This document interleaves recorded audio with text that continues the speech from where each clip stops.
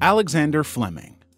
Fleming's discovery of penicillin marked a breakthrough in treating bacterial infections, a leading cause of death worldwide. Penicillin's ability to combat infections caused by bacteria such as Staphylococcus, Streptococcus, and Pneumococcus revolutionized medical practice and dramatically improved patient recovery rates. Some studies even estimate that penicillin has saved as many as 200 million lives since its discovery. In 1928, while studying the properties of Staphylococcus bacteria, Fleming noticed that a mold called Penicillium notatum had contaminated one of his petri dishes and was inhibiting the growth of the bacteria. On examining it, he observed that the mold produced a substance that killed the bacteria surrounding it. Realizing the potential significance of this observation, Fleming conducted further experiments to isolate and purify the active substance produced by the mold. He named the substance penicillin and demonstrated its potent antibacterial properties,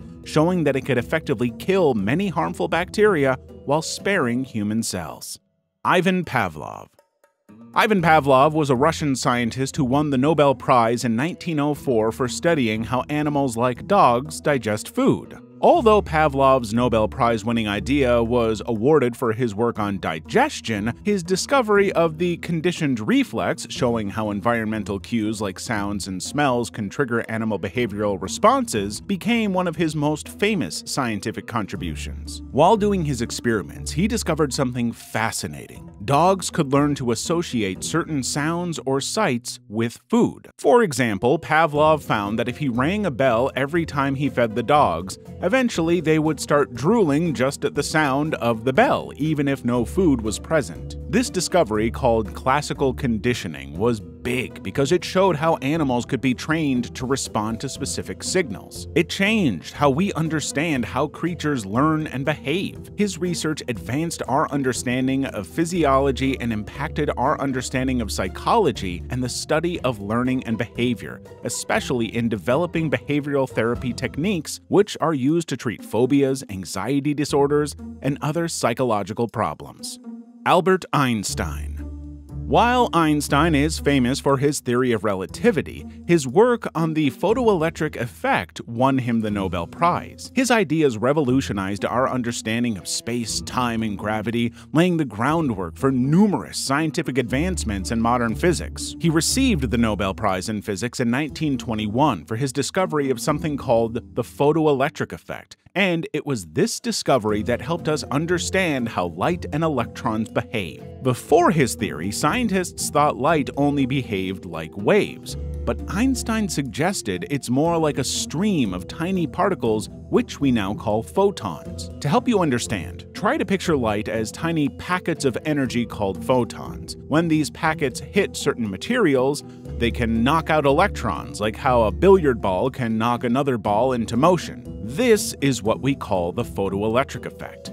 This discovery was a big deal because it helped us understand light and electricity better. It also led to new technologies like solar panels, digital cameras, and other inventions that continue to shape the modern world.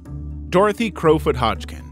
One of Hodgkin's most significant contributions to science was her determination of the structure of penicillin, the first antibiotic to be discovered. Using X-ray crystallography, she successfully clarified the three-dimensional arrangement of atoms in penicillin, providing important insights into how it works and contributing to the development of new antibiotics. With the introduction of antibiotics, infectious diseases that previously killed billions of people and rendered millions severely disabled were now easy to treat with a full-course regimen. Dorothy Hodgkin conducted her doctoral research under the supervision of Nobel laureate J.D. Bernal. During her study, Hodgkin applied X-ray crystallography to determine the structure of many essential molecules, including vitamin B12 and insulin. Her work on insulin in particular was groundbreaking as it revealed the detailed molecular structure of this hormone, which plays a vital role in regulating blood sugar levels and is essential for treating diabetes. She was awarded the Nobel Prize in Chemistry for all her innovative work in 1964. She was not only the first British woman to win a Nobel Prize in Chemistry, but also the second ever woman to be awarded the Order of Merit,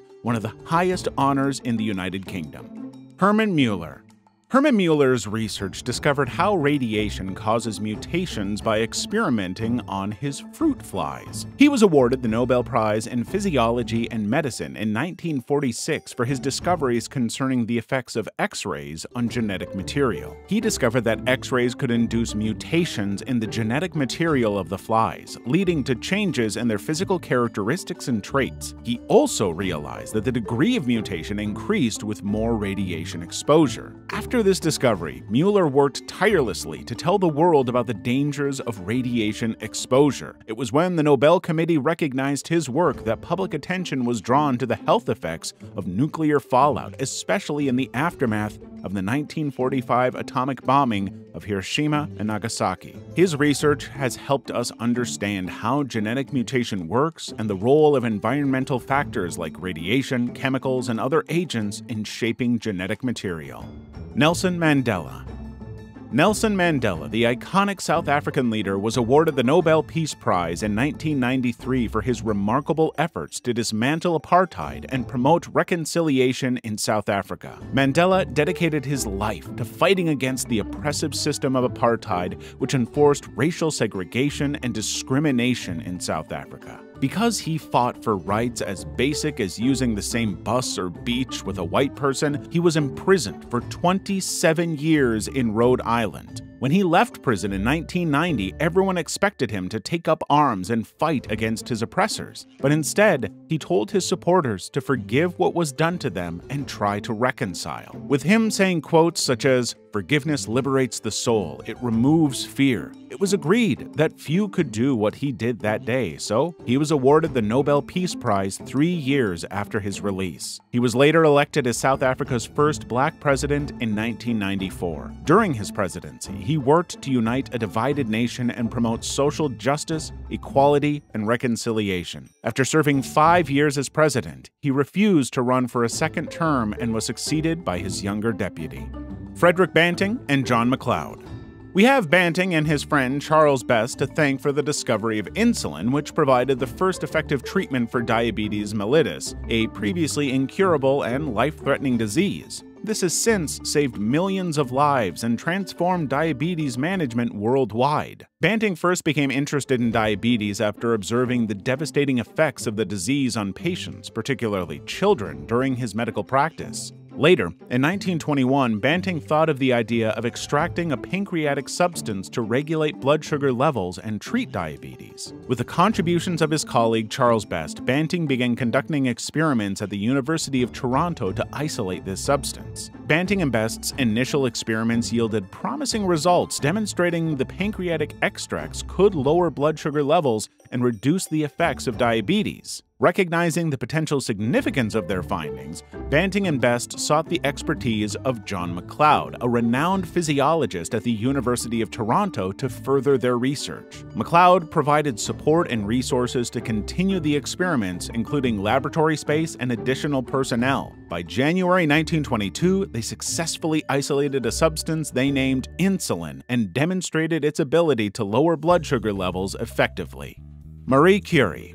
Building on the work of Henri Becquerel, who discovered the phenomenon of radioactivity, Marie Curie's Nobel Prize-winning idea came from her investigation into the properties of radioactive elements, particularly uranium and thorium. Marie Curie faced significant challenges and discrimination as a woman in the male-dominated scientific community of her time. For example, she was initially denied a university position in France because of her gender, and male colleagues sometimes took credit for her work. In spite of this, her perseverance, dedication, and brilliance led to the discovery of 2 new radioactive elements. In 1898, Marie Curie found a radioactive substance called polonium in pitchblende, a dark radioactive mineral that contains uranium and other elements. Her work also had profound implications for chemistry, physics, and medicine, inspiring generations of scientists to explore the mysteries of the atomic world. In 1903, she and her husband Pierre Curie were awarded the Nobel Prize in Physics.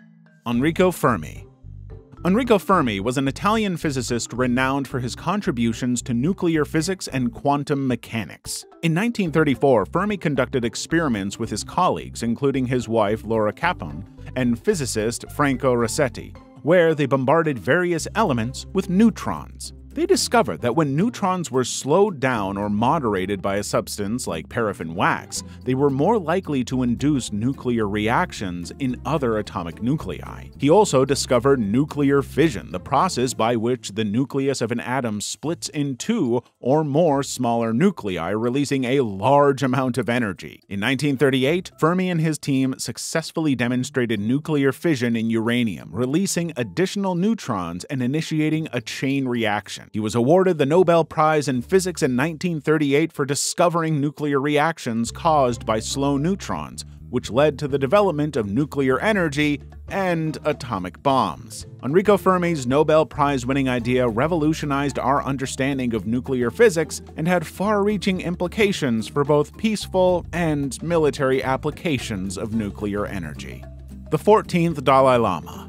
Tenzin Gyatso, the 14th Dalai Lama, was awarded the Nobel Peace Prize in 1898 for his consistent efforts to resolve the conflict between Tibet and China peacefully. Born in 1935 in northeastern Tibet, Tenzin Gyatso was recognized as the reincarnation of the 13th Dalai Lama at a young age and was crowned as Tibet's spiritual and political leader at the age of 15. However, his leadership was soon challenged by the Chinese Communist government, which asserted control over Tibet in the 1950s. He remained committed to nonviolence and dialogue as the most effective means of achieving Tibetan rights and freedoms in the face of exile from Tibet in 1959, following a failed uprising against Chinese rule. He believes that violence only gives way to more violence, and that genuine and lasting peace can only be achieved through peaceful means, the most powerful weapon for overcoming oppression and injustice. Despite the Chinese government's attempts to slander and discredit him, the Dalai Lama has engaged in dialogue with leaders from around the world, including Chinese officials, hoping to find a peaceful and mutually acceptable solution to the Tibetan issue. He has also advocated for protecting human rights, religious freedom, and environmental conservation on a global scale.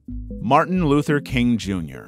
Martin Luther King Jr. was awarded the Nobel Peace Prize in 1964 at age 35 for his nonviolent resistance to racial prejudice and social injustice in the United States. He was the youngest recipient of the award at the time. MLK became a central figure in the American civil rights movement, advocating for equality and justice through peaceful protest and civil disobedience. One of MLK's most famous speeches, I Have a Dream, delivered during the March on Washington for Jobs and Freedom in 1963, showed his vision of a future where people would be judged not by the color of their skin, but by the contents of their character. This powerful message resonated with millions of Americans and aroused widespread support for the civil rights movement. Besides fighting against racism, King also spoke out against poverty, war, and violence. He advocated for true peace through fairness and equality, emphasizing that justice should be universal regardless of individual background. He led marches, sit-ins, and boycotts to challenge unfair laws that kept African Americans from having the same rights as others. Mother Theresa. Mother Theresa dedicated her life to serving the poorest of the poor, those who were homeless, sick, and dying, particularly in the slums of Calcutta. Also known as Saint Theresa of Calcutta, she was awarded the Nobel Peace Prize in 1979 for her humanitarian work and commitment to soothe the suffering of society's most vulnerable and marginalized individuals. Mother Teresa's famous quote, "Spread love everywhere you go, let no one ever come to you without leaving happier," shows how her approach to humanitarian work was rooted in the principles of love, compassion, and selflessness. She established the Missionaries of Charity, a religious congregation dedicated to providing care and support to the destitute and dying. The Missionaries of Charity operated soup kitchens, clinics, orphanages, and hospices, offering food, medical care, and companionship to those in need. She believed in the inherent dignity and worth of every human being, regardless of their social status or background, and she sought to treat each person with kindness, respect, and dignity. However, critics have questioned Mother Teresa's approach to helping the poor, including her focus on providing spiritual comfort rather than quality medical care for the sick and the poor living conditions of her volunteers.